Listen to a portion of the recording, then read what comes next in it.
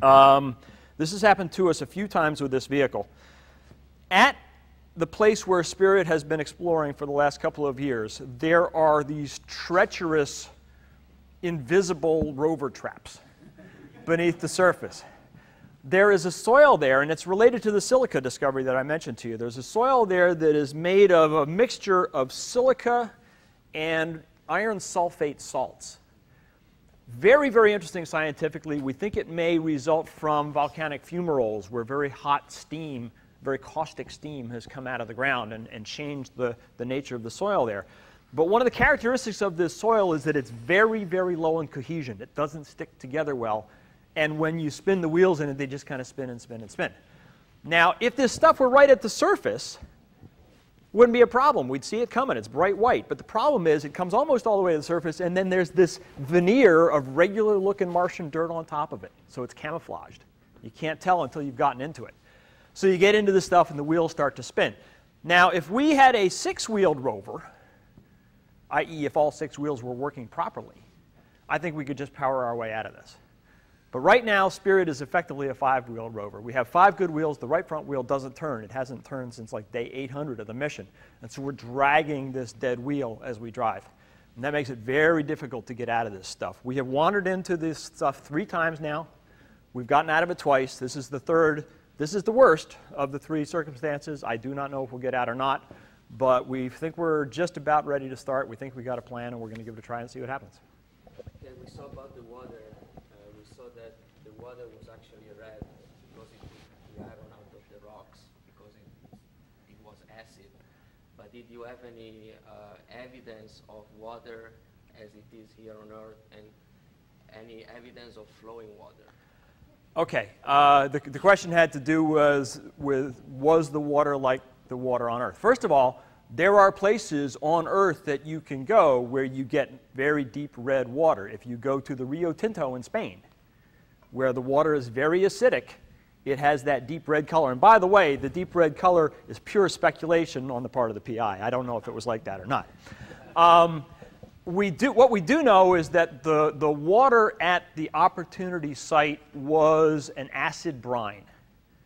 It was very acidic. It was very salty. You have salty water all over the Earth. The oceans are salty. Different kind of salt. On Earth it's chlorides. Here it's on Mars it's sulfates. It's much more acidic than most of the waters on Earth. There are probably places on Mars where it was less acidic. Did the water come to the surface and flow across the surface? Definitely yes, because as the film mentioned, there are those little ripples that we see in places.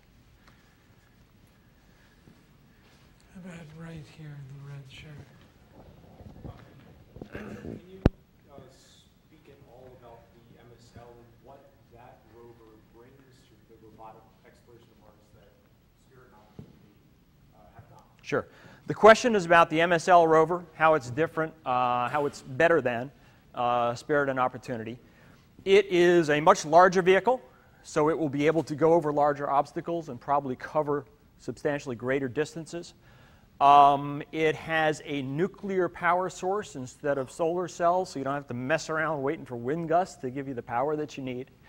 Most excitingly to me, as a scientist, it has the capability to drill into rocks, depths of 8 or 10 centimeters, and extract powder from those rocks and then put them into a very sophisticated suite of instruments that includes the capability for the first time to look for organic molecules inside the rocks on Mars. And organic molecules, of course, are the building blocks of life.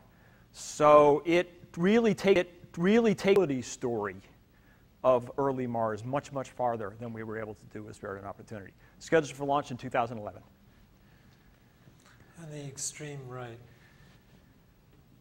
Yes. Just the light of the movie, is that the real light as it would be on Mars? The light on Mars itself. The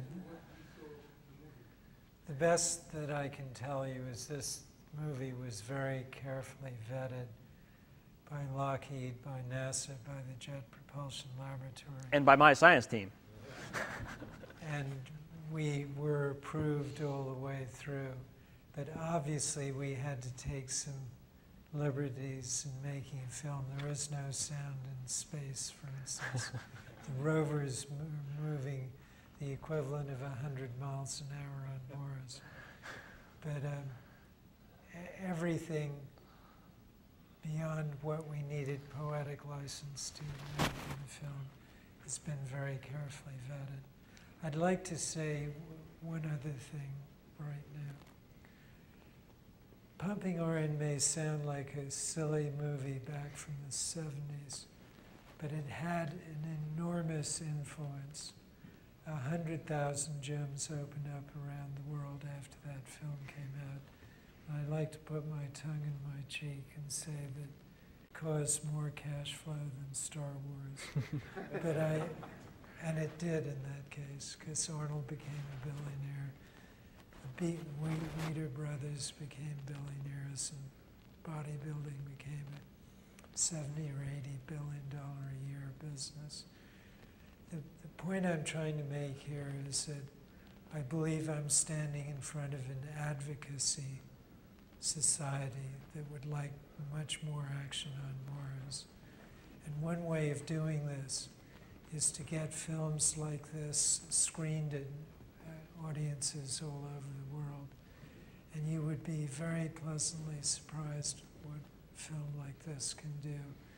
I am working on the Mars Science Lab film. We're going to do it in 35 millimeter, not IMAX. It'll be 2 hours long, and it's going to dive into the mission and go through with great detail. And it's going to hit a completely different audience from this film. And these are things that can really change people's minds. One other example is that we've literally made Shackleton famous around the world with our Shackleton films. In 1999, when I started that project, very few people would have known about Shackleton. And these movies are powerful. And if you combine the movie with casting like Steve Squires, you get a very powerful message out there. Next question. In the very back. Sir. I want to preface my question by saying I love the film. I've bought it. I've seen it a number of times. I have a faint amount of misgivings, though, about just how good the effects are. And I wonder, and you probably heard this before, if the incredible quality and detail of the effects might cause people to become jaded about the reality of Mars exploration. It might make the real thing not so special, and the road support for it was actually happen. I'm not too worried about that. I've always said that my films and very good films should take people to a place that they cannot imagine.